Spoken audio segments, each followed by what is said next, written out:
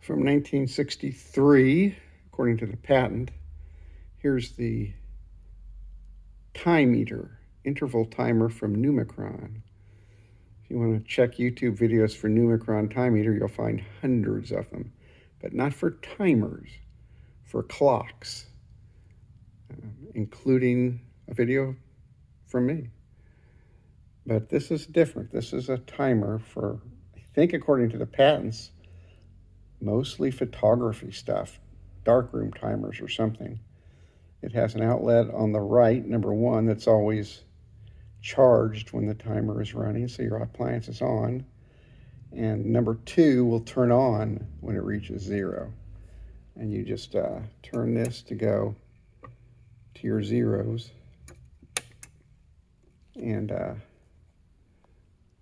that's pretty much it. Has a buzzer, like I say, but mine does not work right. That could be operator error.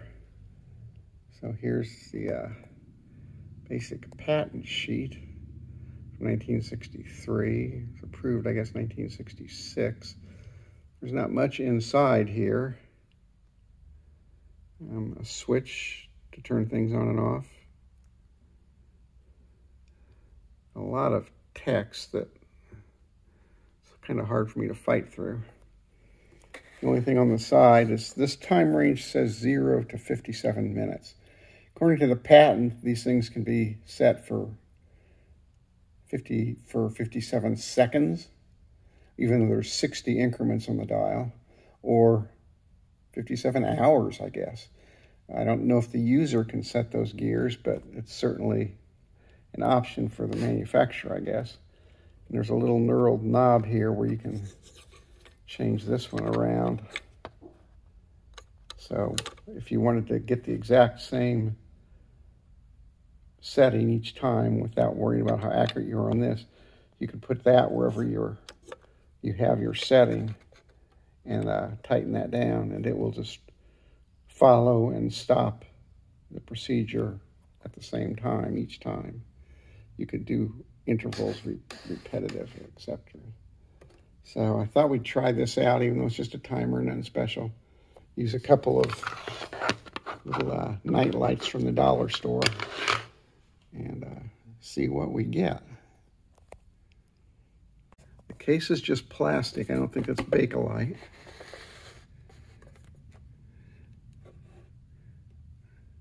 Kind of dirty. I'll have to clean that off eventually. The back. This is interesting because they show the workings. That's an embossed on there. Television clock.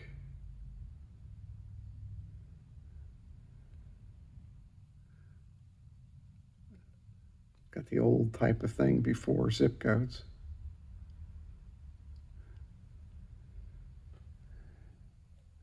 Date of 0/63, model 90, Pittsburgh 8, PA. You see all the wiring, motor, this control switch for the electricity, and the indicator dial that spins around.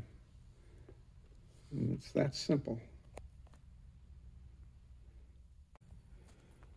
Looking inside the back, you can see our wiring, our motor, our dial indicator, our buzzer, and our electric switch there.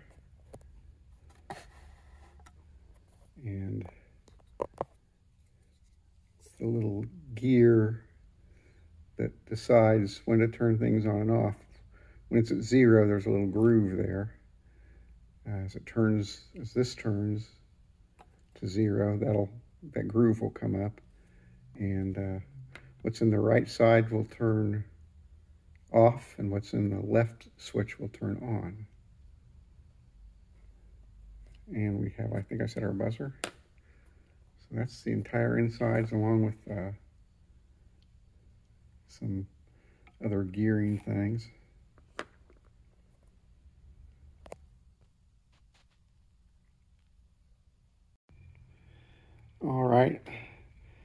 set the timer for 57 minutes. I'm going to check out how accurate it is with this stopwatch. And the one on the right side is on as it should be. The one on the left side is off. And according to the patent, for something very similar anyway,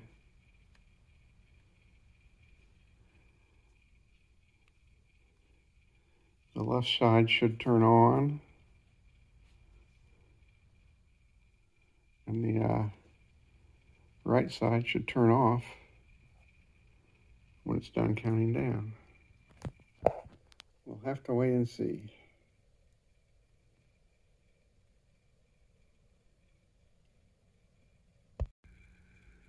We're about 5 minutes to the end. You can hear the motor running.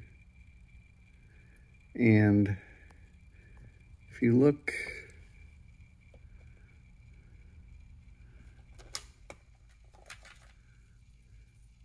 back here, you'll see a notch in that little wheel. I think when the switch hits in that little notch detent, that's when the action happens, this being the switch. One will turn on and one will turn off if it's working right.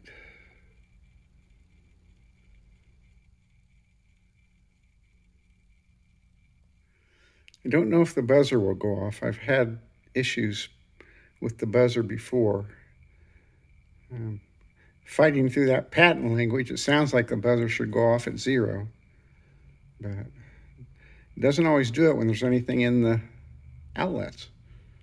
I can get it to do it when there's nothing in the outlets, but we'll see.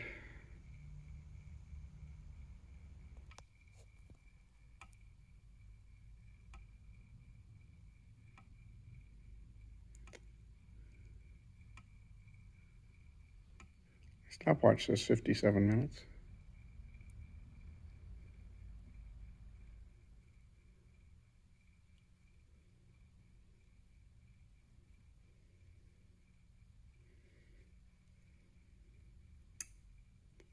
Okay. Right one turned off, left one turned on. And the motor has stopped, but there was no buzzer.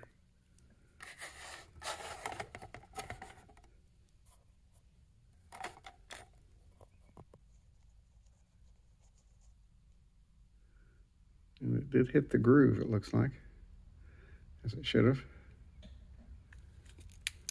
But why no buzzer? I don't know.